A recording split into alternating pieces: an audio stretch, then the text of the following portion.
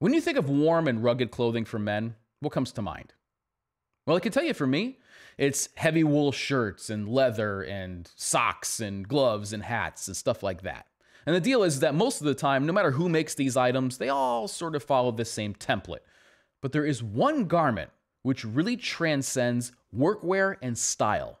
It can be used both casually and formally, something that very, very few others can. And the colloquial name for this is the fisherman sweater, or if you're across the pond, the jumper. Now, there's a lot to get into here, including the fascinating history of the fisherman sweater, but first, let's go get a drink.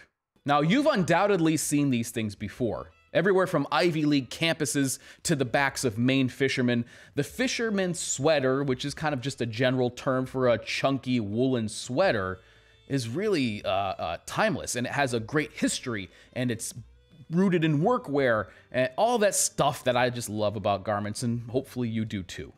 Now, I do have a fisherman sweater here to show you, but before we get into that piece, let's look at the history of this thing. Now, I have to beg your forgiveness right off the bat. I'm going to try to pronounce some words here of islands and names that I simply probably am going to butcher, so please, just give me a little leeway.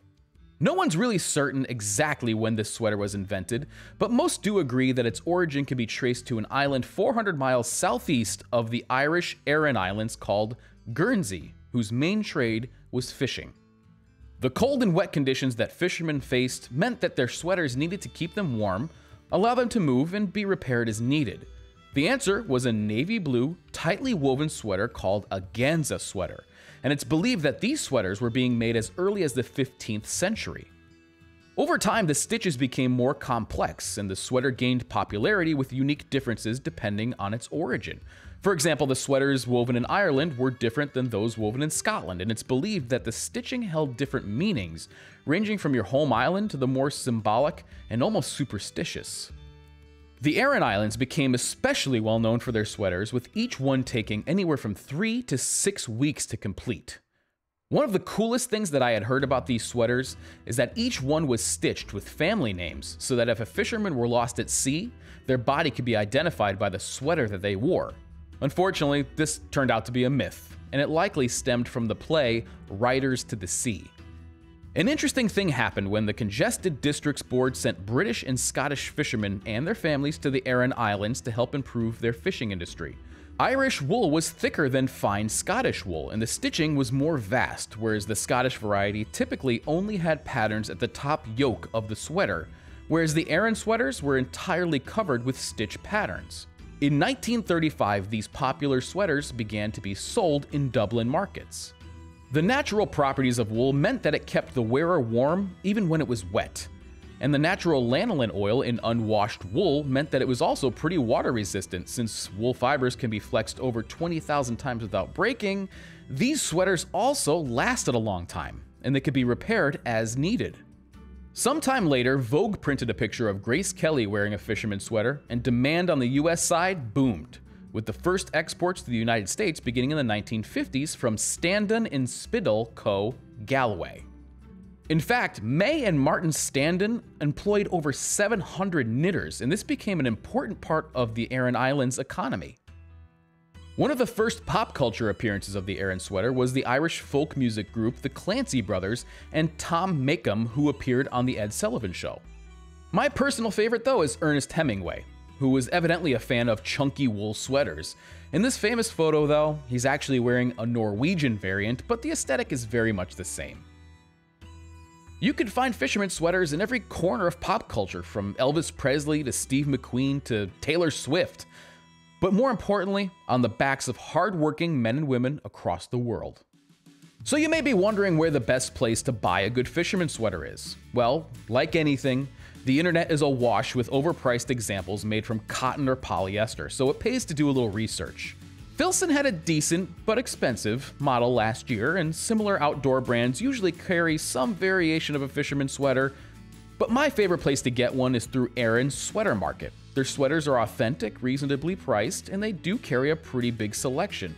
Although most of these, they're not hand-woven, they're machine-woven, which is okay for most of us. Some other sources are Blarney Woolen Mills, O'Connell's, and if you're looking for a sweater worthy of James Bond level cool, John Smedley is your place. Their Bobby sweater made an appearance in the movie Skyfall. Since this sweater began as workwear, it can look great in a variety of scenarios, from ratty jeans and boots to layered over a dress shirt and tie. My personal favorite, though, is over a chambray shirt and layered underneath a waxed jacket like this one from Tom Beckby. It's a kind of rugged formal, if there is such a thing, and you could dress it up with some moleskin or tweed if you want to, or dress it down with some denim. Totally your call. Now, the model I have here is from Aran Sweater Market, and it's their heavyweight merino wool Aran sweater in the color Claret. It's chunky but slim cut, and even though the traditional color for these sweaters is ivory, I really like the somewhat unexpected crimson of this model. It features cable knit and honeycomb patterns and is made in Ireland from 100% merino wool, but the biggest surprise is that this model was on sale for only $99, which is less than half of the Filson model. But you know, the thing that I really love about these sweaters is it really embodies what I try to do on this channel. This is a piece which could be used in a wide variety of scenarios. If you're working, you could definitely wear this. This is where these things began, as workwear. If you want something that can be dressed up and is somewhat rugged and unexpected, especially when everybody's wearing these very fine merino wool sweaters, well, this is perfect. Something that has a great long history, doesn't look out of place in almost any scenario, and will last a very long time. That's exactly what a fisherman sweater is.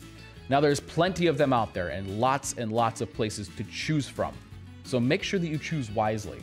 But I want to hear your stories about fisherman sweaters, whether you like the aesthetic, whether you don't, whether you're wearing one right now, lounging around watching my videos. But please let me know in the comment section below. I really appreciate you taking the time to watch. Thank you so much. I'll catch you next time.